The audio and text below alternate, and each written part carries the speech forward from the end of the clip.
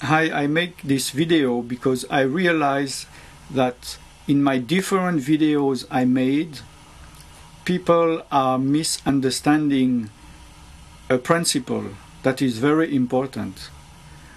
In few videos where I spoke about Jesus Christ, about God, about the Bible, and people are responding me in the comments or by emails speaking about religion. To me it is two different things, and it has almost nothing to do with each other. I never say anything about religion. I think that the only time maybe I used this word was in the sentence when I said that to me there is salvation only in Jesus Christ and not in religion. That religion cannot help us, cannot save us. And although I am saying these things in my videos, I see that most of the people are answering me, telling me, what are you talking about religion? Religion cannot help. You know what I mean? So what I understand is that when I speak about Jesus Christ, people, they do not hear the word Jesus Christ. They don't see Jesus Christ, but they think about Christianism, the religion of Christianism. And I make this video to make people understand that Jesus Christ, the person, and the religion of Christianism are two different things. Yes, there is a dominant Christianism religion in the world, which is Catholicism. Now, I am not going to talk about Catholic people. So don't come email me telling me what did you say about Catholic people or what did you say about me. I am talking about the dogmas, okay, the rituals, the beliefs of the Catholic religions, okay. Now this dominant religion in the world is based on two things: the Bible and the church teaching. Now the problem is that many church teaching became opposite to the teaching of the Bible, which means that it took over.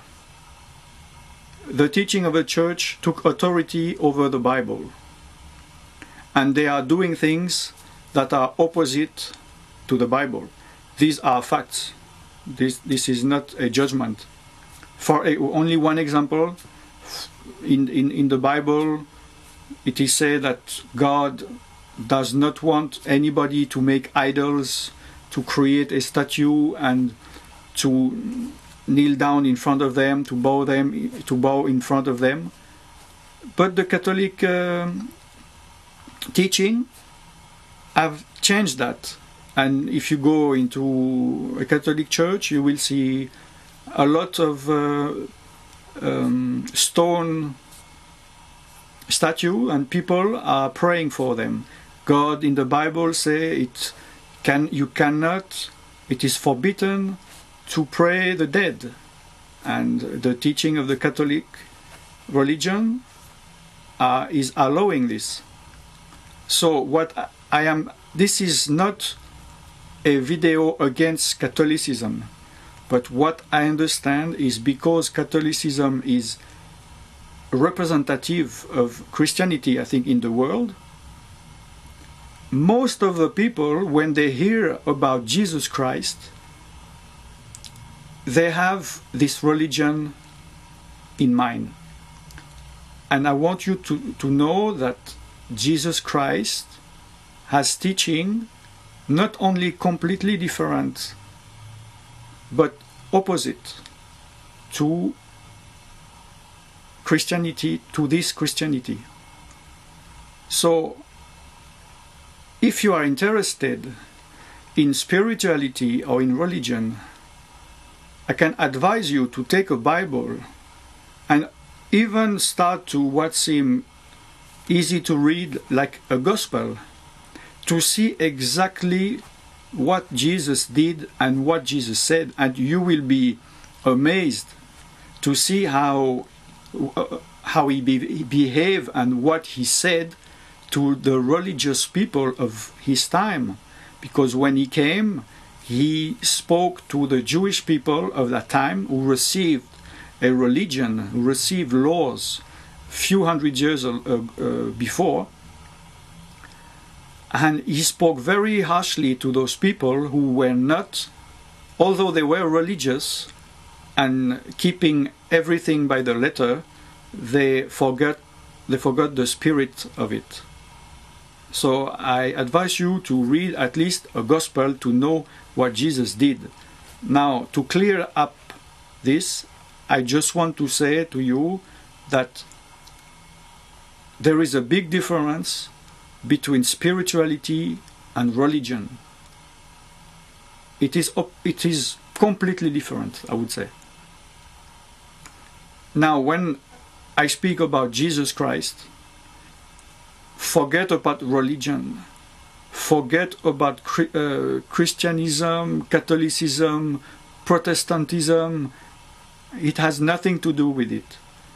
When I speak about Jesus Christ, I'm speaking about somebody who is a person who is alive today, who was a historical figure, who lived on the earth, who was crucified under Pilate, and who rose from the dead. And now, today, he is alive and he can help us. This is what I'm talking about.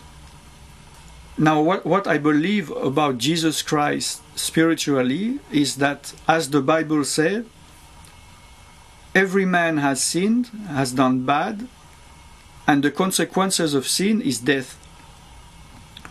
And Jesus, who was pure, died on the cross for us. And if we believe in him, in this sacrifice, if we believe he is the one who is sent from God, and turn away from our sin and obey God, we are saved. We can have a fellowship, a relationship with God, having all his blessing, and we'll spend our eternity with him.